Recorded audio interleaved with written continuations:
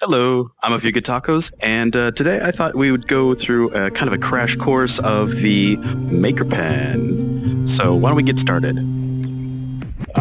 The goal here is to try and expose you to as many different things within the Maker Pen as I can within a reasonable amount of time. And I think the best way to do that is to actually build something to kind of demonstrate a bunch of those kinds of things. So why don't I get out the Maker Pen real quick and let's kind of just dive right in. So I got my Maker Pen here. Yours might look a little bit different from mine. I happen to train dragons on the side. Anyway, so open the palette, and so in our palette we got a whole bunch of things here. But in the props, there is a very fun thing under Dynamic. We have the Rec Room button. So why don't I just put this out here for a second. Let's take a look at this thing. So I thought it would be kind of cool if we recreated the Rec Room button using the Maker Pen circuitry. And the reason why I want to do that is because I think it's a pretty simple build, but it's also functional. So, you know, you can use it in your builds elsewhere.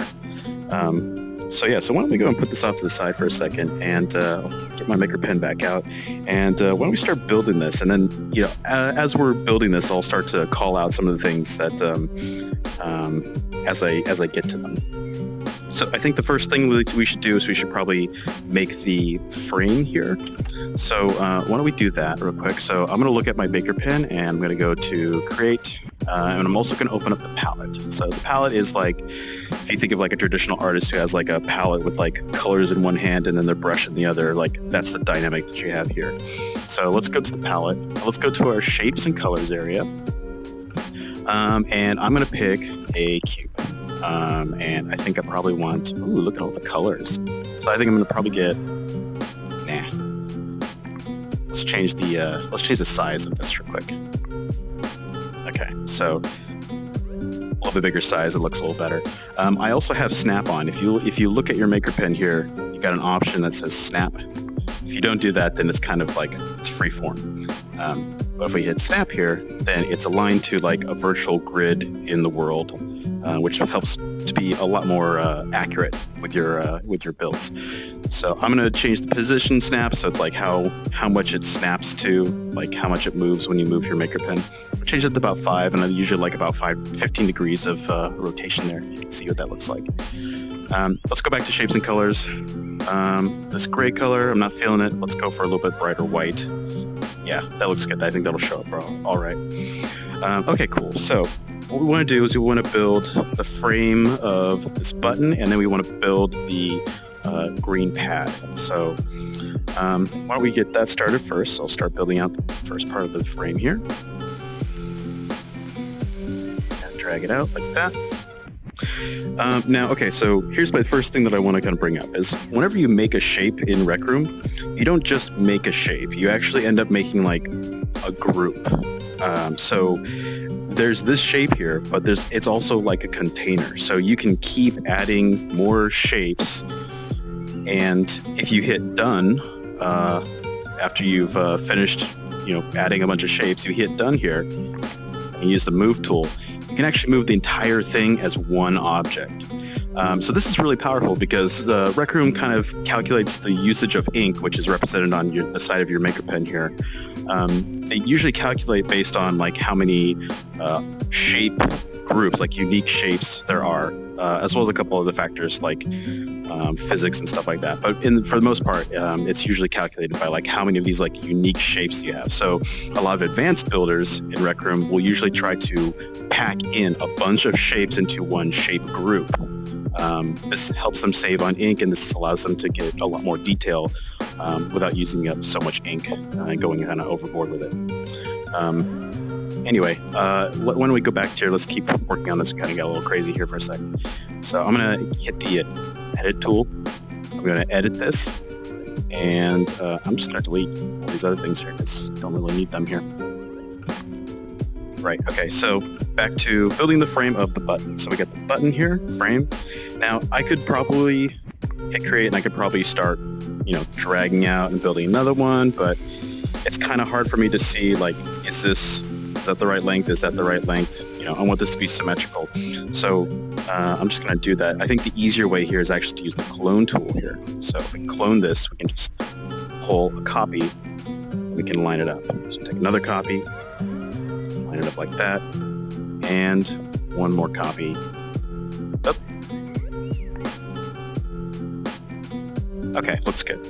So that's going to be the frame of our button. So now what we need to do is we need to make the pad here. So I'm going to switch back to create, and I'm going to find a nice green color. Sure, why not?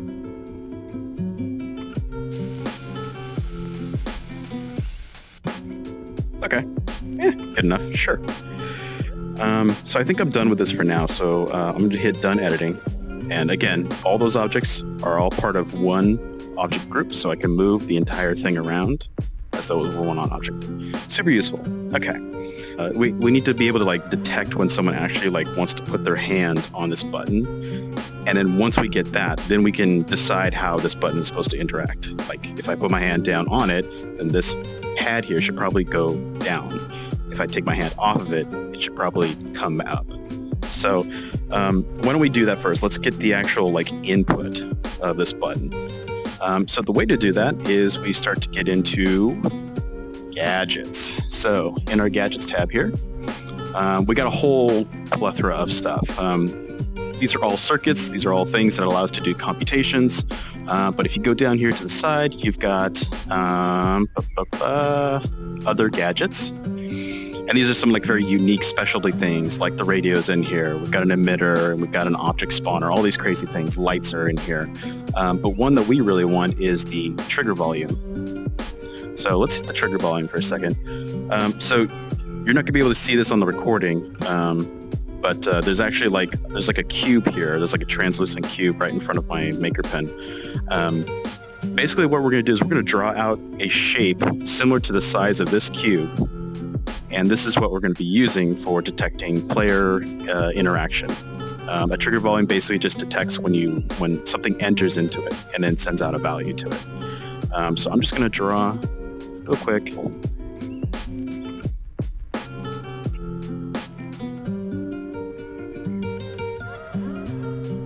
Okay, that's a little bigger than I thought it was going to be, but anyway.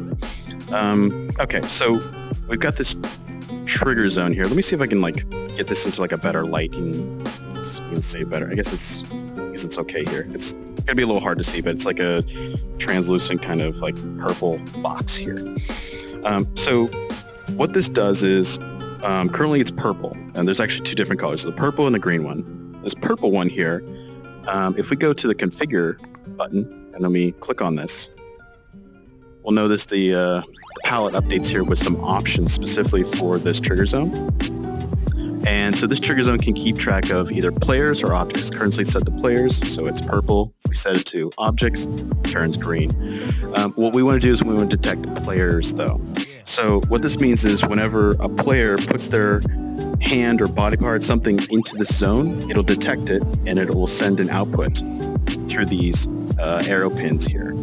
Now each one of these does something a little bit different depending on the condition that's met when you pass through that trigger zone. We can find that out real quickly by going to the wire tool here. And if we go to the wire tool and we kind of hold over with our maker pen, you can see the blue one here is when exiting the zone. So that means it'll send a value out briefly when someone who's in the zone comes out of the zone. Same thing for the screen one here, total currently in the zone. So I'm going to see if I can position this properly here. So as you'll see, I can put my hand into the zone and it outputs a 1, and it stays that way until I remove my hand, and then outputs a 0. And then lastly, when entering the zone, so it'll briefly output a 1 when I stick my hand in.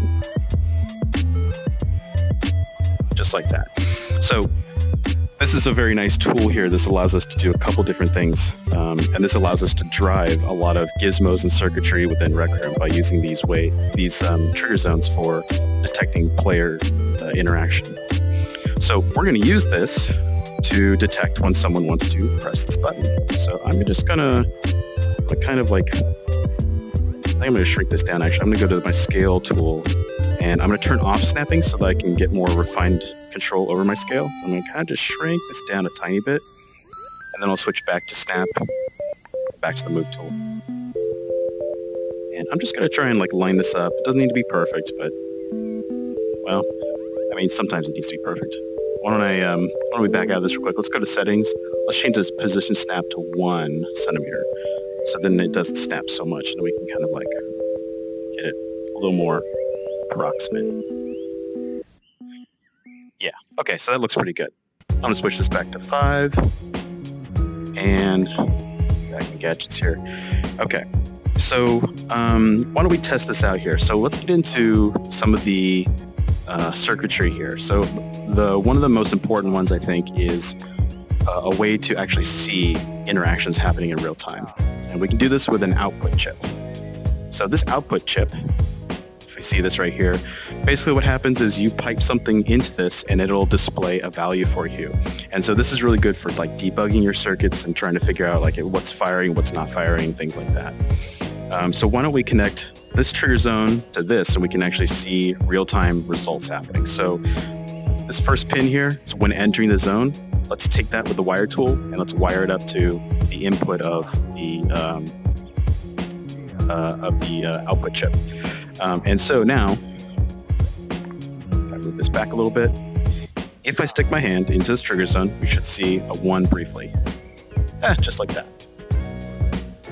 And if we disconnect it and reconnect the green pin to this, the green pin is total currently in the zone. So saying 0 because there's nothing in the zone. Stick my hand to it. It stays as a 1. If I pull my hand out, it goes to a 0. And lastly, when exiting a zone, if we wire that up here, nothing happens because I haven't actually left the zone. I've entered it, but I haven't actually left it. So once I leave it, then we get a value that outputs. So leaving gets another value. And so we can use these to go and drive and trigger events for this button. Like when my hand goes in here, button should go down. When my hand leaves, the button should come up. Things like that. I think for now, why don't we just disconnect this for a sec. Oop. And move tool. Kind of move this out of the way a little bit. So why don't we start talking about movement? I think that's another good thing to start getting familiar with here. So to move anything in Rec Room, you need to use a gizmo. At the moment, at the time of this recording, there are 4 different kinds of gizmos that you can use. Each one does something different: clamp, look at, piston, and rotator. Now, if we look at our button here for a second, we want this nice vertical motion that this button does.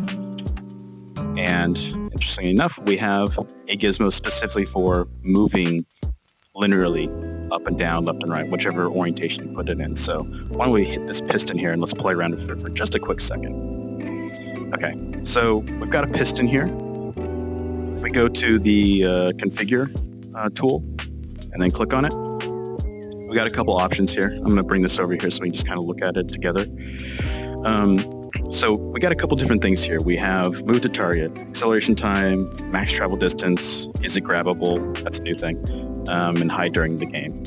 Let's not worry about some of those features right now. I think the biggest thing right now to be aware of are these 2 options here. So we have move to target, and we have the max travel distance. So maximum travel distance, that's how much distance that this can actually travel along this green beam here. And then the other one here is move to target. So why don't we just turn this on for a second, and then I'll talk about all of the inputs of this gizmo.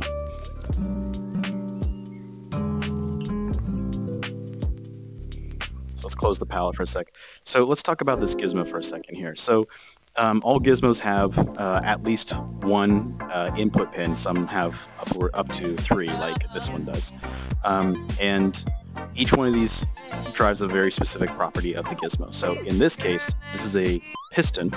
The piston needs to be turned on. So this is the power input pin, so you need to supply power to it in the form of a positive number.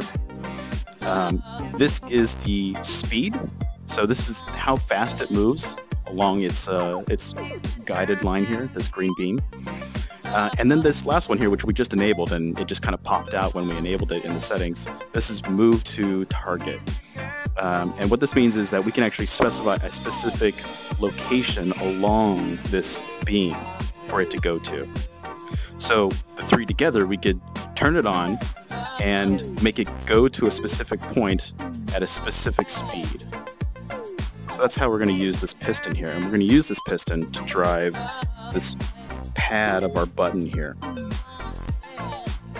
Why don't we play with this real quick? So let's go ahead and create, and let's add another chip from the gadgets here. So let's go to the math chips here. Another really important chip to learn is the variable chip. Let's just pull this out here for a sec.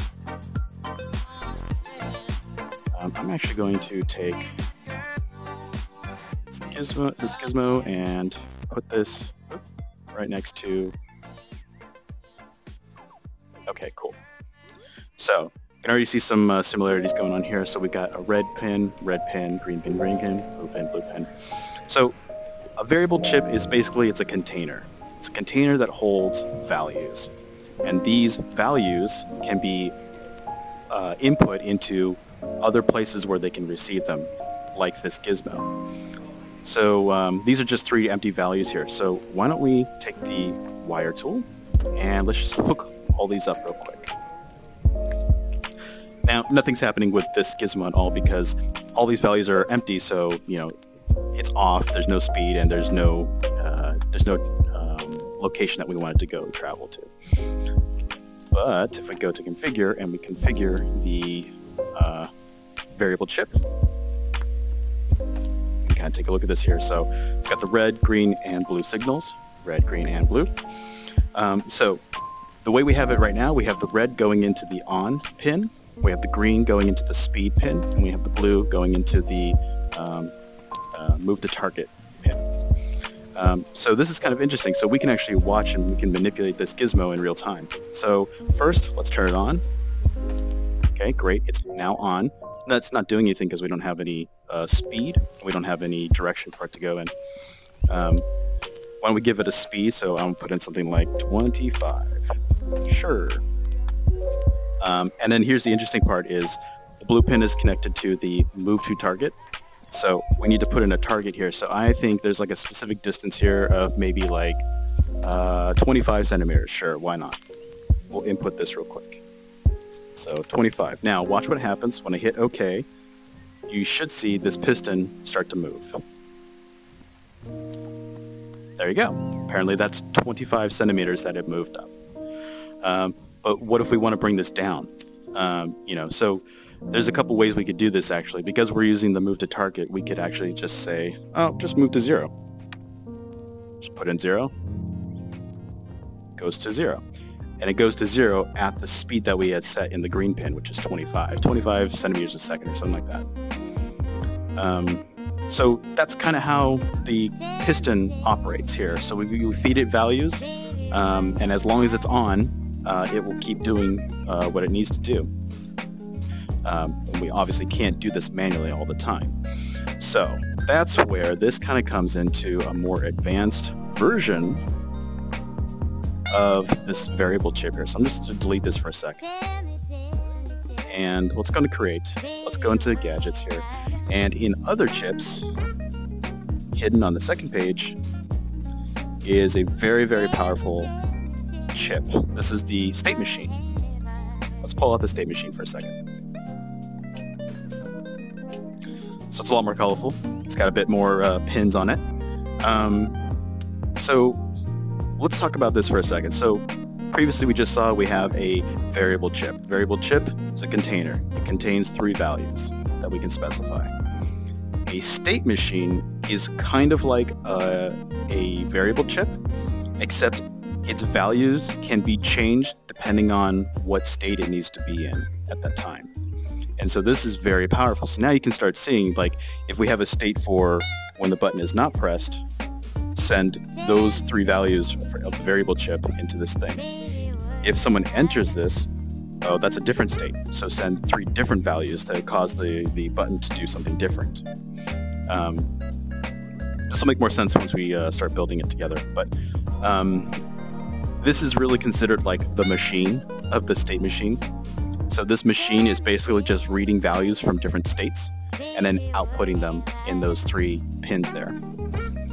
If you hit the select tool here, and let's select the state machine, go to the three-dot menu, which you probably can't see in the recording here, but there's like three-dot menu that like popped up here. It's like three little dots.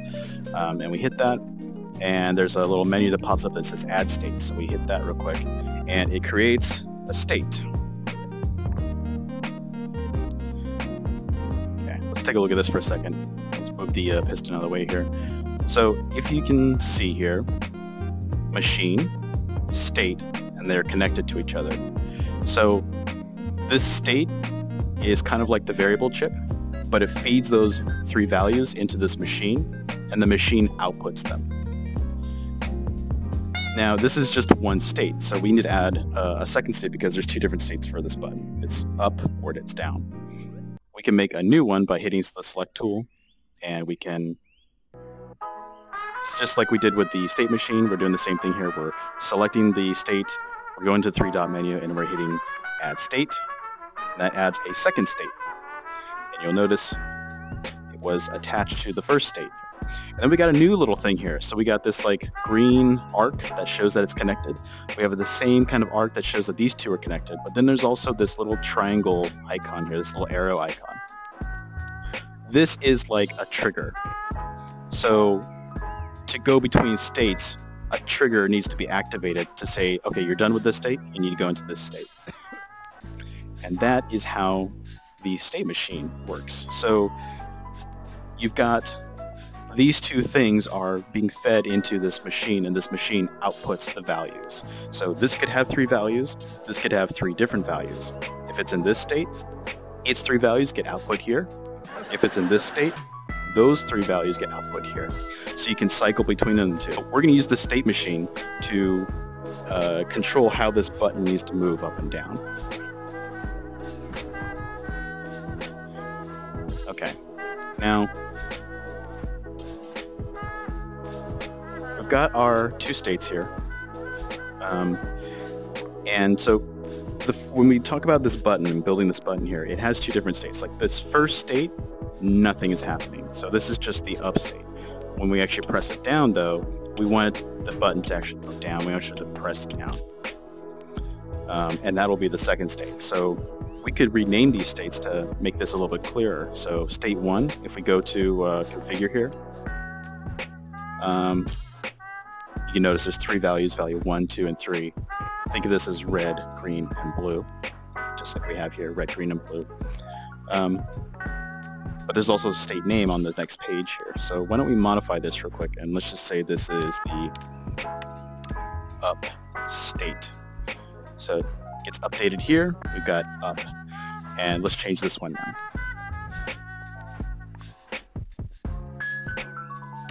Let's call this one down. So now we've got up and we've got down. Right. Okay.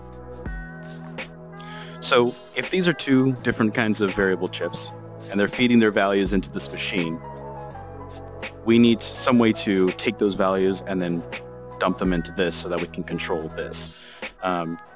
So we do all this from the machine, not the actual states themselves. We do them from the machine here. So just like we did with the variable chip previously, let's just connect the values here. So red to red, green to green, and blue to blue. There's other two values here. So we have a time in state, and we also have a time or a signal for when a state has changed. These are really useful for more advanced circuitry where you want to maybe trigger something or some event happens when, let's say, this state changes to that one. But we might cover that in like maybe a later tutorial. But for now, we're just kind of treating this as like a dynamic variable chip that can change its values on the fly. Okay, so we've got our 3 values here, and they are plugged into the 3 values of this piston. So why don't we start playing around with this? So let's look at our up state. Now our up state probably doesn't need to have a lot of values in it. If you remember, we're using this move to target, and we also have the speed, and we also need to make sure that the gizmo is on. Now, in our case for up, it doesn't really need to move anywhere. It just needs to stay still. The only thing it needs to really do is just be on. So we could just turn it on and leave it that way. However, for down, that's going to be a little bit more interesting. Why don't we edit down real quick? So down, same thing. Like, we want to turn on the gizmo, but we also want to move it a certain distance at a certain amount of speed, and that can be handled here. So we got, think of this as like the red, green, and blue values. So green here is like the speed. Why don't we put in the value we had previously? So that's 25. And then the distance, we also had 25. We just had just arbitrarily put those in there. Okay, interesting. So you'll see it had moved up. And the reason it done that is because if you look at this different state mechanics here, this machine is following the flow, and you can see that this like little weird symbol here is lit up. This one's turned off and this one is lit up. So this one is lit up, meaning that this one is the current state, and so it's feeding those values into the state machine and sending them out to this gizmo here. That's great, but how do we get it back to up? So if you remember, we have this connector here, and this is the trigger. Now, obviously, there's nothing that's telling it to, to trigger otherwise, so it's just open, so it just goes from up right into down, and then down stays there because it doesn't have a way to jump back. So we need to complete that loop. So if we go to our wire tool, and we wire this back, you'll see that we now have this like infinite loop going. Again, both of these are triggers, and these triggers are kind of like gates, and these gates are open. So they are passing the value over to this one, and then it's passing it back to this one, and just they're endlessly doing that. Meanwhile, the values that are in here and the values that are in here are constantly being sent to this machine, which are then being fed into our gizmo here. So this is why it's like constantly jittering up and down. It's because it's going to the values here and then back to the values here, which, if you remember, we had set like 25 for the speed and 25 for the distance. So we need to control when we want to switch between the states. And this is where this trigger zone comes into play here. So obviously, if nothing is going on, then we don't want up to go to down. So why don't we wire up?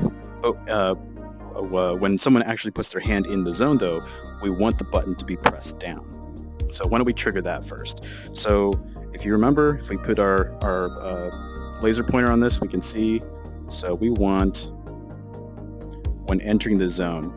Now, you may think that this is probably the right one to use, but the problem is that it outputs a brief value. So if I hold this down here and I put my hand in, it only sends the value out for a brief moment.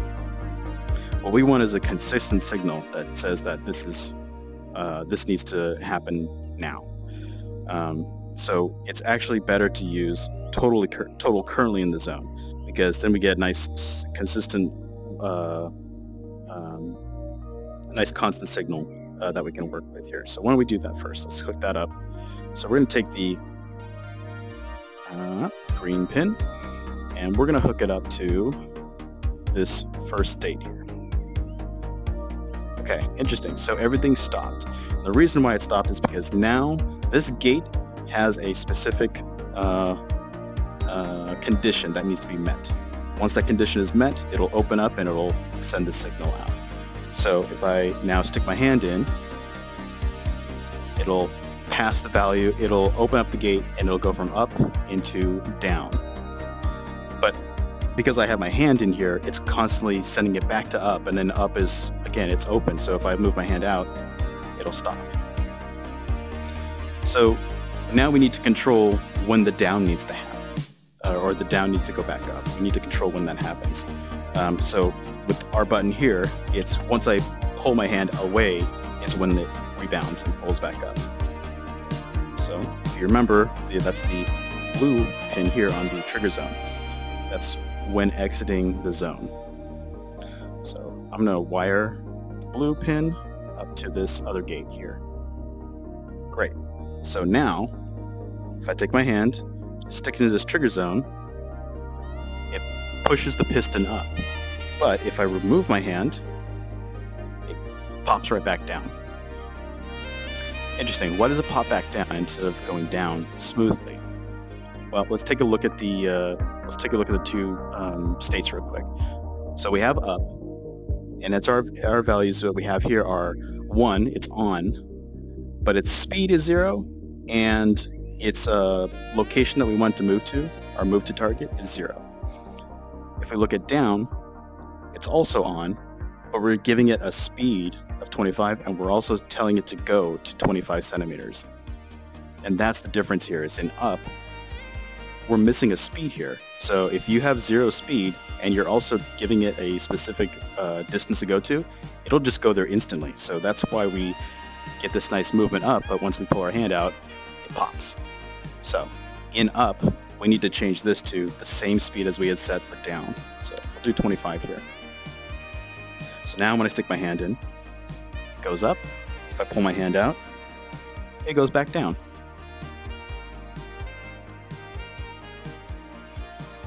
Nice. Okay, so obviously this is way too slow for a button. So I'm actually going to put in some values here that I happen to know work really well. And this, you can figure this out by your own experimentation.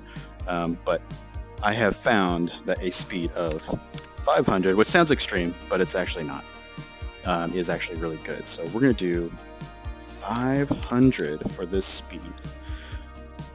So now when I stick my hand in, whoop, pops up, pull hand, pops down, up and down.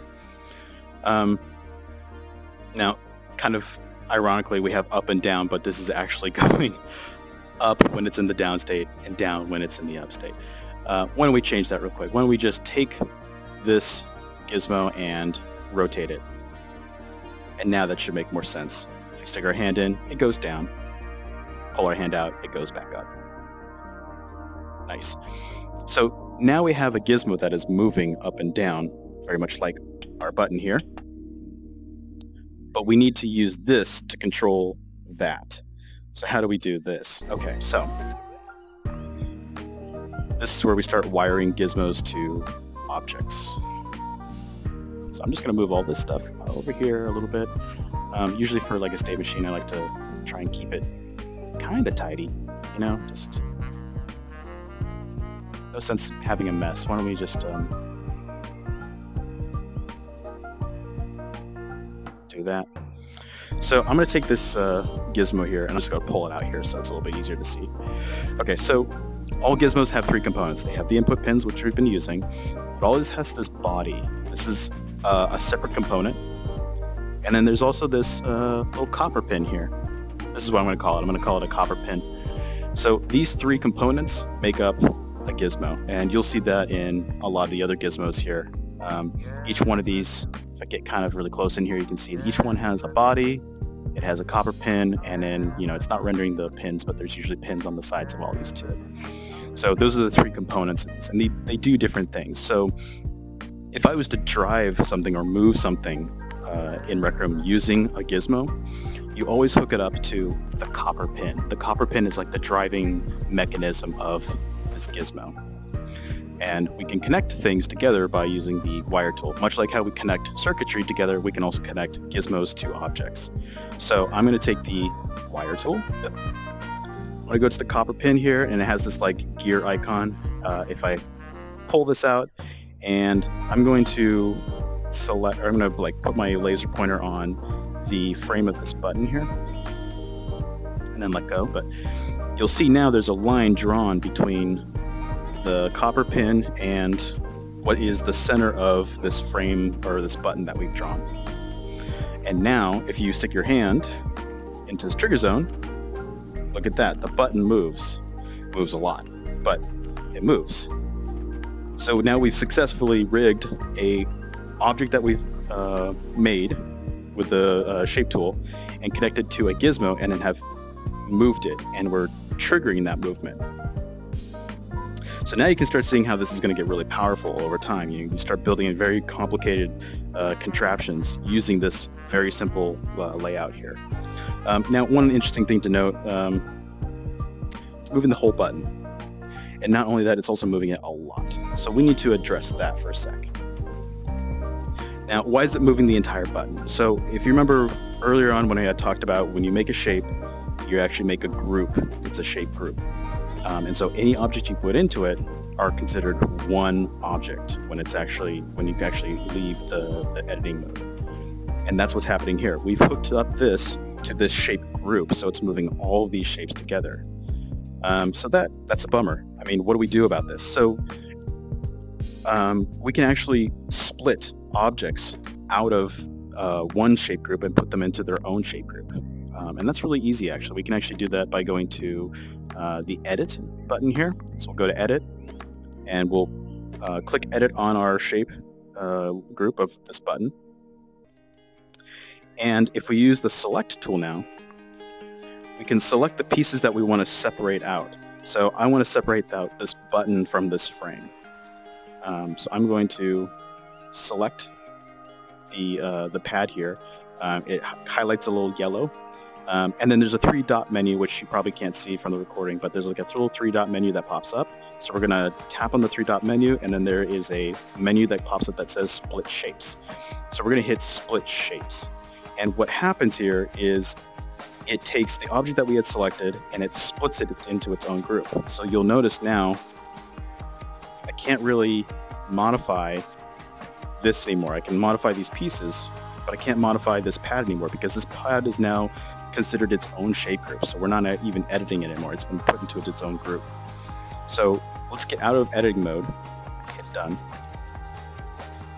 And now you can see if I move just the frame is attached to this piston, but the button has been separated. So now it moves on its own. Okay, that's great, but obviously we're moving the wrong thing. So why don't we disconnect the frame from the piston here, so that line gets taken away, and then let's reconnect the copper pin to just the button pad here. And so now if we stick our hand into this trigger zone here, which I'm gonna just kind of move this over here just a little bit closer here so we can see what happens here. So when I put my hand in, yeah, okay, so now it's pushing just the button pad down. Now that's a lot of movement. We don't actually need that much. So in our down state, back over here, let's go and edit that real quick. And in the values here, so we've got a speed going for it. This is the distance. This is how much it's moving. It's moving 25 centimeters. That's way too much. So we should probably change this to something a bit smaller, like 5 centimeters. Why don't we try that? Sure. So now let's stick our hand in. Ah, interesting. That looks really good. Yeah. Cool.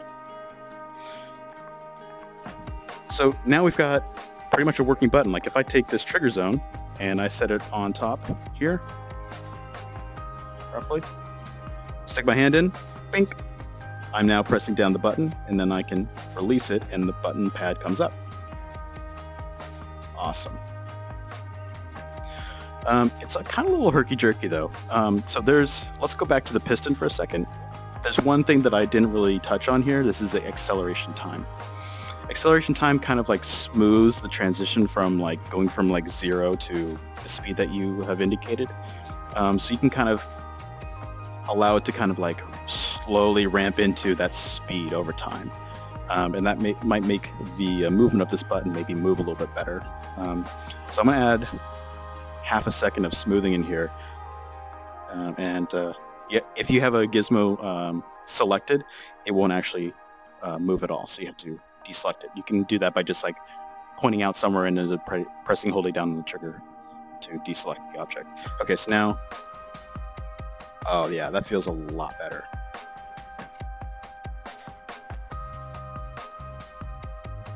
Good. Okay. So why don't we clean things up here? Like, we don't need this gizmo like really far out here. So why don't we just quickly disconnect the pad from here? Take the gizmo and we'll just kind of like move it a little bit out of the way. And then let's rewire it back up to the pad in here. So still works. As you can see, it's just kind of made like a link from the copper pin to that pad there. So it really doesn't matter where this particular gizmo is placed. As long as it's connected, it will just move it up or down. Good. Let's see, what else should we talk about? Oh, right. Okay, so what if I want to like move this button? What if I want to use this somewhere and I want to like actually make it, move as one piece? Because like right now, that is not going to work. So if I want to like move this button, like, okay, so here's the trigger zone, I got to move the trigger zone, and then here's the frame of the button, and oh my god, everything is just breaking and falling apart. Let's undo that real quick. So really what you will need to do here is you need to connect all these guys together so that they all work as one complete thing. And I think the easiest way is to actually, so if you remember, I was talking about how there's like 3 components to a gizmo. There's a body of the gizmo. So you're driving something through the copper pin, but these 2 things, now that they're connected, are considered one object. So we can actually move everything by just grabbing the body of this piston. So we can actually use that to our advantage here. So if I take this piston body and I connect the piston body to the frame of this button, what has essentially happened is I've now connected, we have the button pad connected to the piston is now connected to the frame of this button. So now I can just take the frame of this button, look at that, I'm now pulling the whole thing with it.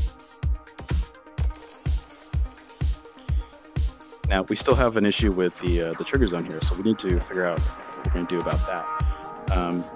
What I'm going to do is I'm just going to set it on top of the button here. And then I'm just going to also connect the trigger zone to the copper pin on here. And the reason I'm doing that is because you can only link one thing to the body of a gizmo at a time, but you can connect multiple things to the copper pin. So I think what's really important here is that we make sure that we have the frame of this button connected to everything, and then everything else moves with the piston. So now if I stick my hand in, it works, looks good. And if I want to move this button, I can pull just the frame and it takes the trigger zone with it. I can move it around and actually push the button into my finger and make it work. Yeah. So that's a really nice little package we got here. So we got this little button that we've made, and we have customized it to the way that we want it to be. And then this is now like a really nice package. We can take this somewhere, we can like stick it up on a wall, and then players have to like hit it, things like that. And you can actually do so much more with this button than you can do with this in-game button. I think for the last thing I'm going to talk about, let's talk about packaging this up, and so that we can actually take it and use it in like another room or in another invention or something like that, or sorry, in another custom environment. And the way we do that is through what's called inventions. So if you look at your palette here, I've got a bunch of different inventions, but essentially an invention is a collection of things that you have built, grouped together into one thing that you can plop into another environment. You can import them in. So it's kind of like saving an entire like blueprint of something and then like making a copy of it in a different room. Super useful. So why don't we do that real quick? So you can actually do that by going to Make Invention. Get this panel that comes up. It says select the objects you want to be part of your invention. And so we will do that. So we're going to start with the state machine here, and I'm going to just press and hold down on my trigger, and I get this like really nice selection sphere that appears. Maybe you can see this, maybe you can't, I don't know. I haven't checked on my recording. But now I'm like, I can drag, I can start selecting all of the pieces that make up my button here. I also seem to have selected my couch back there, so I'm going to deselect my couch. Anyway, So now we've got the frame of the button, we've got the button pad, we've got the trigger zone, we've got the piston, and then we got the circuitry for it as well. So all this is selected. So I count 1, 2, 3, 4, 5, pad is 6, frame is 7. 7 objects. Good. Okay. So we'll hit next, and we'll name this my awesome